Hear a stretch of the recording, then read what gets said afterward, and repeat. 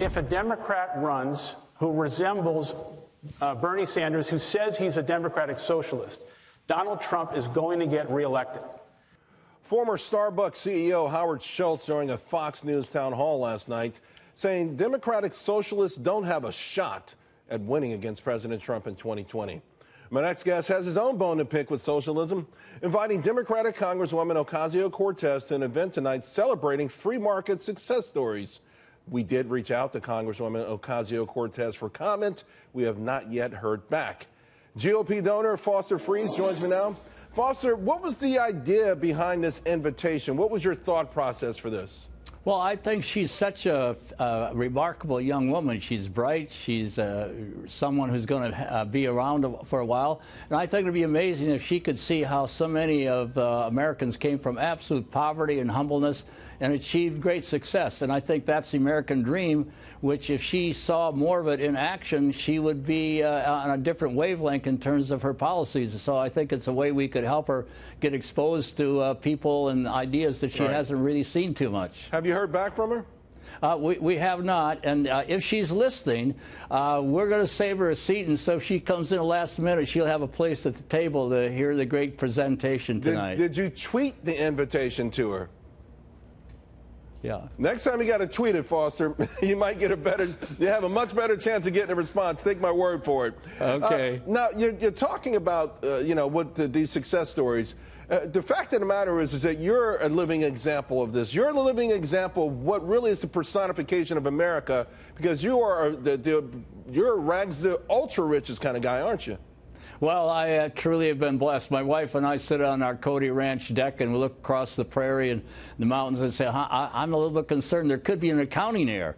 And so we can't believe how God has blessed us and living in America. And we started out with $800 of accumulated leave pay, and it's just stunning. And we're so grateful it gives us the opportunity to encourage those who are on the bottom rung of our economic scale to have scholarships. I have a lot of friends who provide scholarships to create more plumbers and electricians, and so I think that's the way we deal with income inequality, by helping those lower income rather than penalizing the ones who have worked hard to succeed. What do you make, though, of the wave of your fellow billionaires who are coming out and saying they're kind of dissing capitalism? This week we heard from Jamie Dimon, who talked about America's flaws, and last night Ray Dalio put out another massive missive suggesting that this form of capitalism can actually lead to revolt in this country.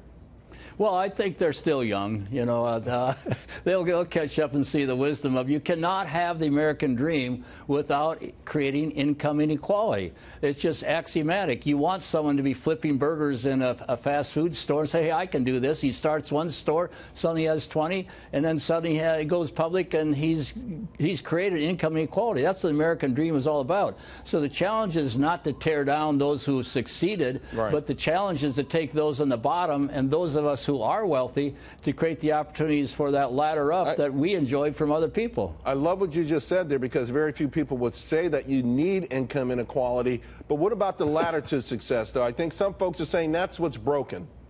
I don't see that. We have tonight 106 young students who have excelled in high school and are getting these $20,000, $25,000 scholarships from Horatio Alger, which have come unbelievable adversity. And now they're president of the class getting straight A's. And if you meet these 107 students or 106, you're going to be so excited about what America's future is and how these people will be on the ladder up very quickly. I got 30 seconds left. How do you get this message out to a broader audience, Foster?